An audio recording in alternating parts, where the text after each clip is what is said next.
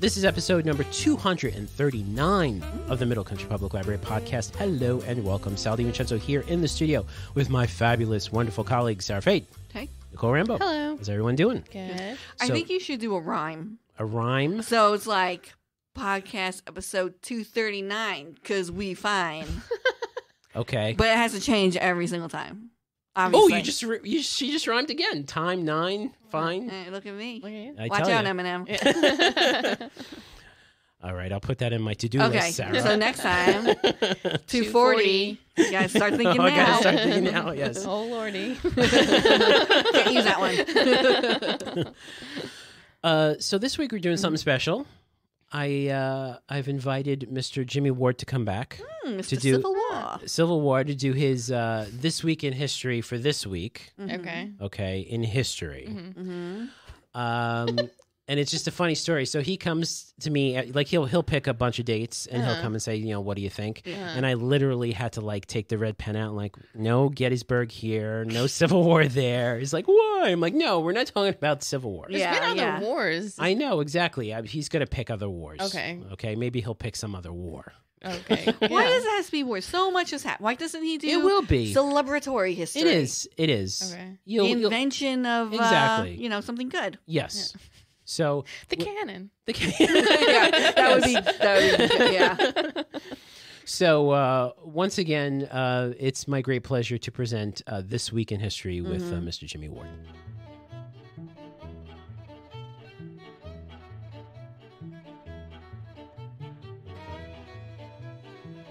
Once again, we have Mr. Jim Ward in the studio.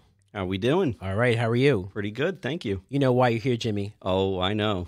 It's This Week in History. Oh, we're crazy. All right.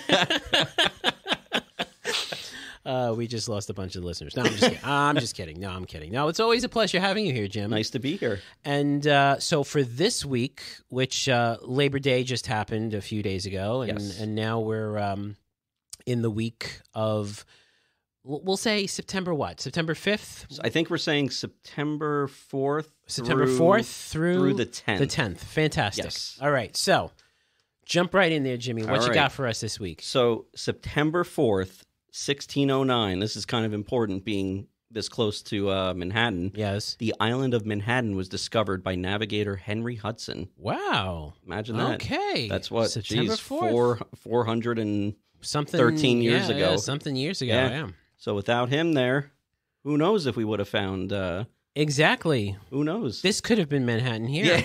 Yeah. Center Reach.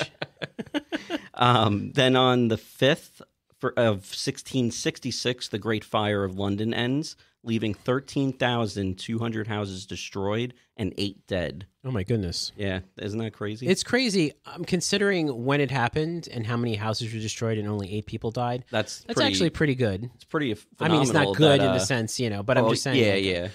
But that's a good number it's a good for how many homes, but all those Right. people were out of their homes, though. Yeah, exactly. So Then there's a big one for American history. these are all big, Jimmy. They're all big. They're all big. And I promise there's no Civil War. Yes. Well, we were very specific with you, Jim. Yes. We said. And I have delivered, I promise. Okay. I have delivered. All right. So September 5th, 1774, Yes. the first Continental Congress was assembled in Philadelphia with 56 delegates representing every colony except Georgia. And then that included Patrick Henry, George Washington, Sam Adams, Wow. and John Hancock. All the heavy hitters. All the heavy hitters, all the big guys. All the big guys were there. The reason they were formed was because the previous December you had the Boston Tea Party, Yes. and so the British, they imposed these things called the Coercive Acts, also known as the Intolerable Acts, Okay. which basically, because of the disobedience of Americans, Britain wanted to make them pay. So you had the Boston Port Act, which closed the port of Boston until damages from the Boston Tea Party were paid. Oh, I had no idea about that. Yeah. Isn't that something? The Massachusetts Government Act, which restricted Massachusetts from having democratic town meetings and turned the governor's council into an appointed body. Holy macaroni. That's pretty bad. Oh yeah, and you know what? I wouldn't I wouldn't be happy either if I were the colonists. Yeah, exactly. The Administration of Justice Act, which made British officials immune to criminal prosecution in Massachusetts. So they could just get away with anything. Anything. If they were British. Whatever they wanted. Wow. Yeah. And then the Quartering Act, which required colonists to house and quarter British troops on demand, including in their private homes as a last resort. You know, when you think about this, and then what came later with our own Constitution, the Fifth Amendment, which mentions You can't do that. you can't do that. Yeah. So you can't force people to right, or without the homeowner. The homeowner's consent. Yes. Yeah. Yes. So you had those things going on, but this actually it unified the colonists to kind of like fight back, and they were basically orchestrating a united resistance to British rule in America.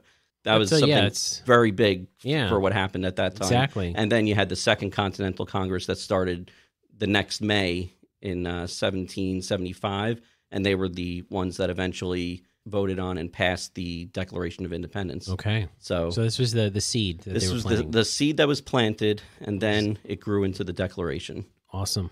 Yep. Cool. And it happened this week. Yeah. In history. In history. And then actually a very sad moment in history, September 5th and 6th, 1972. This is when 11 members of the Israeli Olympic team were killed during an attack on the Olympic Village by members of the Black September faction of the Palestinian Liberation Army. Israeli jets then bombed Palestinian positions in Lebanon and Syria in retaliation on September 8th of that year. No, I didn't realize that happened in September. Yeah. I always thought it was...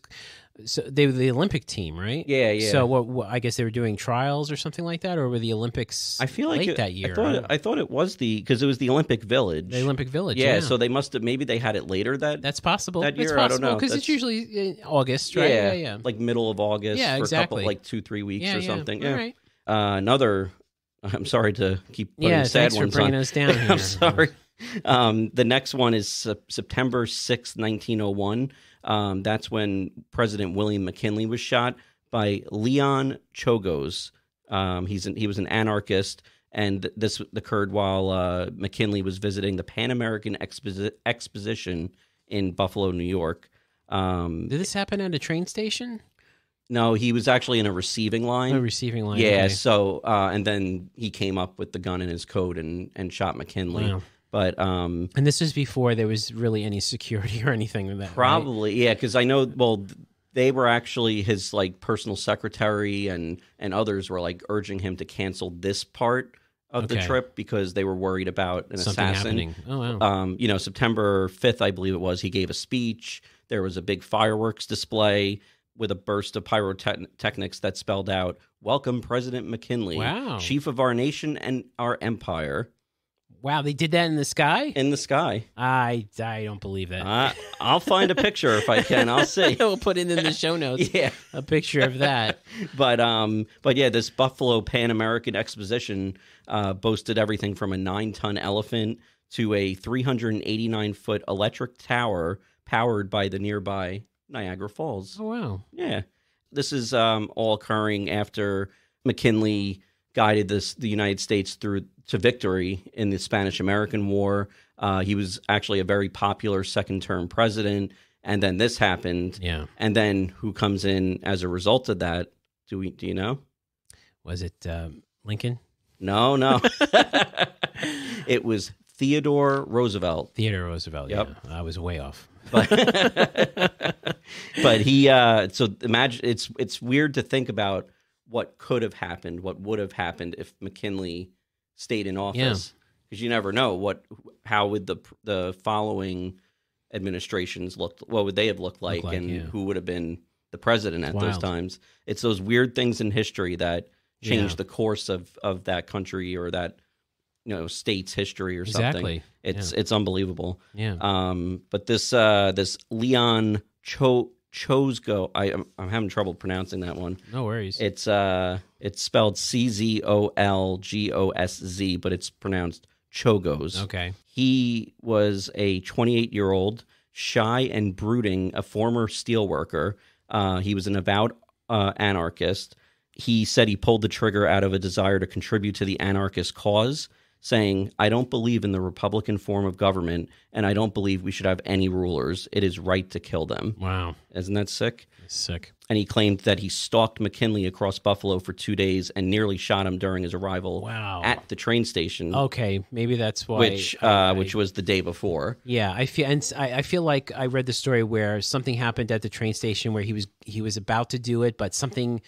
But you're on the right track though Yeah. with the train station thing. Yeah. That might have been. Is that Garfield? Maybe. Yeah, Maybe it was Garfield that was at a train station and it was foiled somehow. Yeah. I think that might have been Garfield if I'm not mistaken. But he said, I killed President McKinley because I done my duty. Oh, and what date was that again? That was September 6th, 1901. And then Teddy Roosevelt, who he wasn't initially going to come back to Washington because it seemed that McKinley was on the mend. Mm-hmm. And then he ended up passing, and he right away made his way to Washington and became, I guess he was the 26th president. So he was the vice president at the time. Correct, yeah.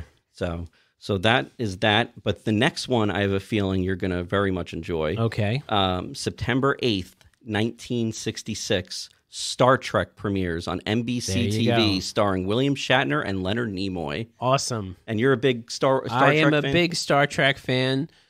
We're, what is it? It's the 56th anniversary today. Yeah. 56. Amazing. Yeah, isn't that crazy when you think about it? That's nuts. It's crazy. I honestly, I've never watched a Star Trek episode. Oh, you shouldn't say that on the air. I used to watch the Next Generation when I was younger. All right, because that was the one that was on. Your generation's Star Trek. Exactly. Right? I enjoyed it. Yeah. Data. Yeah. Sure, I remember all those guys. But this is the original crew. Wasn't Whoopi Goldberg in that? Whoopi too? Goldberg oh was my Guinan. goodness. Yes. Wow, that's so. And there were so many people in that. There's so many people in that, and you know the story behind the original Star Trek is it didn't do very well in the ratings, and it was probably the first time the fan base actually brought a show back. Oh wow. Yeah, and was very interesting, passionate about it. And they made movies of that too. Of course, yes, wow. They made a number of movies. So they made it even though the original movie. Series wasn't as popular. They still made, they made wow. movies. Yeah. All right. Yeah, in the late 70s, it was Star Trek: The Motion Picture, The Wrath of Khan, sure, which is probably one of the best of the original movies. Search for Spock, Voyage Home. He's a Star Trek fan, friends. You can tell. So that was September 8th, 1966. Amazing. September 8th, 1974, a month after resigning the presidency in disgrace as a result of the Watergate scandal, Richard Nixon was granted a full pardon by President Gerald R. Ford for all offenses committed while in office. Wow. So that, whether you agree with that or not, that's a pretty bold move to do something if you're looking for re-election in a couple years too. So where Nixon made that speech where he says, "I'm not a crook." Disney's Contemporary Resort. Was it really? Yeah. Oh, I didn't. Wow. Yeah. It all comes back to Disney. It all comes back to Disney. Disney's they involved own everything. with everything. Yes, exactly. That's funny. Mickey Mouse pressing the buttons somewhere in a big room. He's controlling everything. Yes. Pay no attention to the mouse behind the curtain. And then we have in 1986, the Oprah Winfrey Show is first broadcast nationally. Isn't that? I didn't realize it was that early, and I thought it was later in the 80s, to be honest. September 9th, 1908, Orville Wright makes the first 1-hour airplane flight from Fort Myer, Virginia. Wow. The first 1 hour. 1 hour, that was it. That was a big deal back then. And you think about that was from 1903 was when the what was the original one? The Wright Flyer. Yes. The original Wright Flyer. They tested in Kitty Hawk. Yes, and it went the length of a 747. Is that what it was? Approximately, yes. The length. That's all it did. That's all it did. But it still had flight, though. It still had flight, and now this one was an hour. Yeah, so it took 5 years to get it to go at least an hour. And then look where we are today. Exactly. Hustle and bustle. And he didn't even have and... to connect through Atlanta. He just went straight through. He said, "I'm just going." There was no other air traffic that he had to worry about. So there's no worries. Yeah. His bag was right there when he got off the plane. He's like, "This is easy. It's wonderful." Wait till the 1960s or something. Yeah, 1970s. So then on September 9th, 1956, Elvis Presley appears on the Ed Sullivan Show for the first time. Oh. So that's pretty wild. I think this event that you're talking about I may be mistaken, but I think this is the one where they shot him from the waist up because they were concerned about his gyrations. Let's just say, yes. He had a lot of those. He had a lot of gyrations. A lot of gyrations. And it's just amazing how in the 50, 60 years since that has happened, turn on the VMAs, the MTV Awards, and this gyrations happening there. You're getting much worse than what Elvis was doing. Yeah. It's just... and then we have on September 10th of 1776, George Washington asks for a spy volunteer. Nathan Hale volunteers, and we remember Nathan Hale as being the spy that was caught by the British and hanged, actually in Huntington, I think it was. Yeah. And his final quote was, or final words were, "I only regret that I have but one life to lose for my country." Yeah, that's a big one. Yeah, and then you think about what came after that. We had the Culper spy ring, which I think we might have touched on another time. A while ago. But that was the one that took place in Setauket, and they were sending the messages across the Sound to then take it to George Washington. So this was the beginning of a lot of history that happened here on Long Island. People don't realize. People don't realize it. You got to go explore. Exactly. Explore. And then the final one I have is September 10th, 1918. The Boston Red Sox and Chicago Cubs players threatened to boycott the World Series unless they are guaranteed $2,500 to the winners and $1,000 each for the losers. Wow. They're professional ball players, they're getting paid, I'm sure. Yeah, but at that time, $2,500 at that time. That was a lot of money. That's a ton of money. Yeah, that was a lot of money at the time. $1,000 a person. But then the next year you had that Black Sox the Black Sox series where they threw the World Series. Yeah, and we'll put the link to your History Bites in the show notes. Yes, that's right. I made that last month. So tell us about History Bites since you're here. History Bites is it's supposed to be a bite. Sometimes I make it a larger bite than it should be. Sometimes it's a 3-course meal. Yeah, it's basically a little video series that I have on our YouTube page. And I choose a topic. I usually do it, post them on the 1st and the 4th Tuesday of the month on our YouTube page, and then we post it on social media. And I try to get different topics that aren't even ones that I personally would be interested in. But and I ask actually some other people. You've done one on Disney, so Disney, yes. I try to spread it out a little bit if it's a topic that someone's they enjoy. And it's a fun series. We put a little music to it and stuff. Try to liven it up. That's good stuff. But it's a fun time. I love making them. Yeah, great. And in the show notes, I'll put a link to the playlist so people can take a look at it. Thank you. It's all wonderful things that you do here, Jimmy, having to do with history and whatnot. Oh, I thank you. Folks who are listening might not know, Jimmy's done a number of reenactments here. I was Abraham Lincoln a couple times. Walter Cronkite. Ulysses S. Grant. Yes. I think you did Kennedy, right? No, I was FDR. FDR, that's right. I did the 75th anniversary of Pearl Harbor. Yeah. Yep. So it's always fun. And you get into the part, you grow the beard, you do the thing. Yeah, you get the wig. Next year, 160th of the Gettysburg Address. Oh, so you're bringing Gettysburg back? I'll be bringing that back next November and sometime in November. I'm not sure when, but it'll be a great shock. Everyone's aghast that I'm doing Lincoln. You're actually doing it, yes.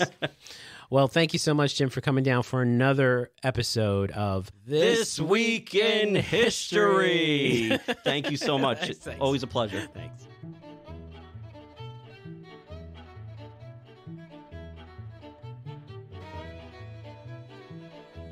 Okay, that does it for this week and This Week in History. Thank you so much for listening. If you want to listen to older episodes, listen to older This Weeks in History. Mm-hmm. You can go to the website. You know that. What's the website, Nicole? Do you remember? I couldn't tell you. It's mcplpodcast.com. There you can actually interact with us. We have a chat feature. Or if you're watching on YouTube and you hit the subscribe button, please. Mm-hmm. You hit the like button, please. Mm-hmm. Do that. And you can comment below and let us know if we're doing this right. Because if we're not, I don't know if we're going to change, but at least we know that we're... Yeah. What you think? Give us your suggestions that we won't. Yes, we'll try. Yes. So anyway, thank you for listening. For Sarah Fady, Nicole Rambo, I'm Sal DiVincenzo. We'll see you on the next show.